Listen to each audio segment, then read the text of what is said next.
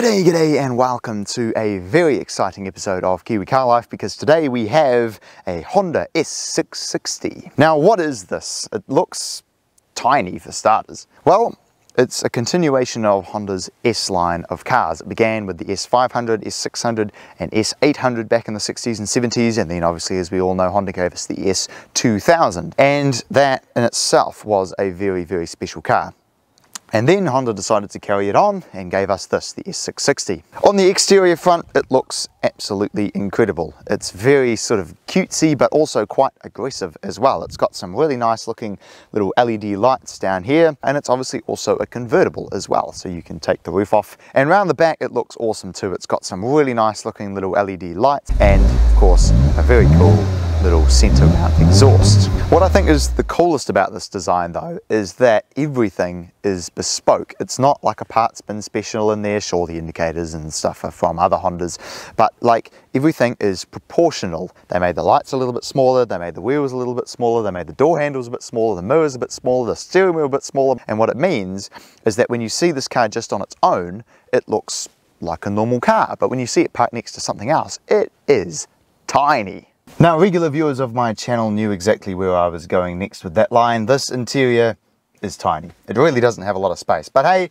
you can fit two people in it, and a bit later on I'll get into sort of how I fit in this interior. But the steering wheel feels really nice, has some cool little 10 and 2 notches, and it's actually surprisingly well equipped in here too. It's got automatic climate control, auto lights, paddle shifters, cruise control, keyless entry, and a really, really cool looking gauge cluster. I think the coolest part about it is that when you push the sport button, it changes to be a sort of bright red theme instead of the white theme. But overall, the interior is actually really nice.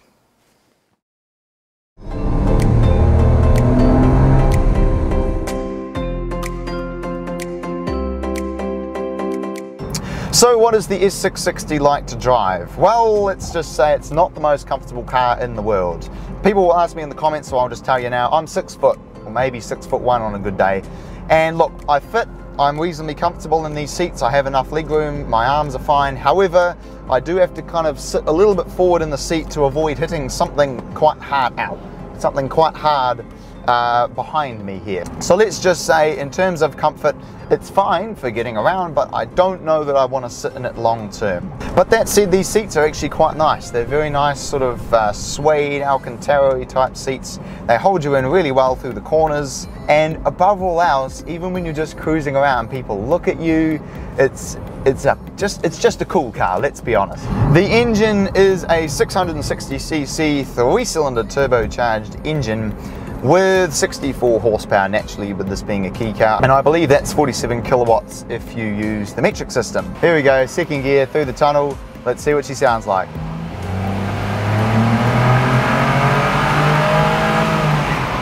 What an absolute sound. Now that we're on the motorway, we can start to sort of see what this car is like when you get it up to some speed, and the first thing you notice is that the power level, I mean, hey, it accelerates and it sounds fantastic, but it's not the fastest car in the world. And if I just now put it in drive, we're doing 100 kilometers an hour. It's doing just over 3,000 RPM. But the main thing I think you notice is that it is very, very loud in here. And there's a lot of wind noise, but despite the noise, it's actually still reasonably comfortable, I have to say. I'm going to put down this car's best feature, its tiny little rear window back here, and listen to the greatest sound in the world.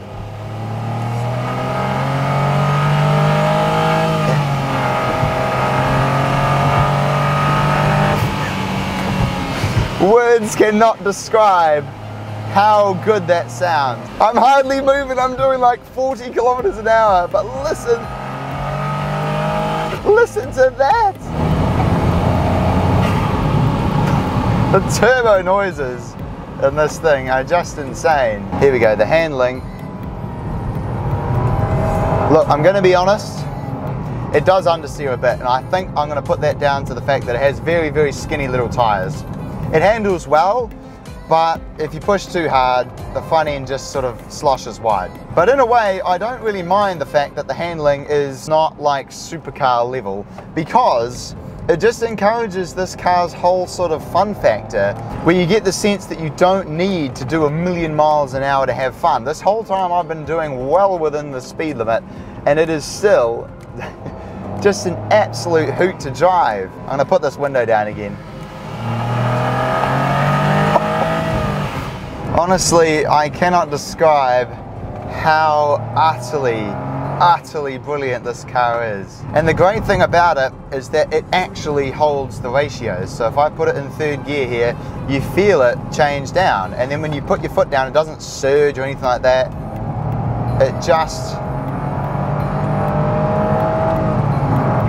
gives you that absolutely fantastic soundtrack in just the way that you want it. Now obviously this does come in a 6-speed manual, I'll make that clear, and if you do want this as a driver's car, I would highly recommend that you get the manual one. But even with a CVT, this car is, like, words cannot describe how good this car is.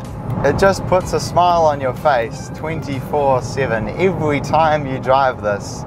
It feels absolutely phenomenal, it sounds amazing, handles great, looks so cool. Man, what an awesome car. Well, there we go. Thank you very much for watching this episode of Kiwi Car Life, and I will look forward to seeing you again next time.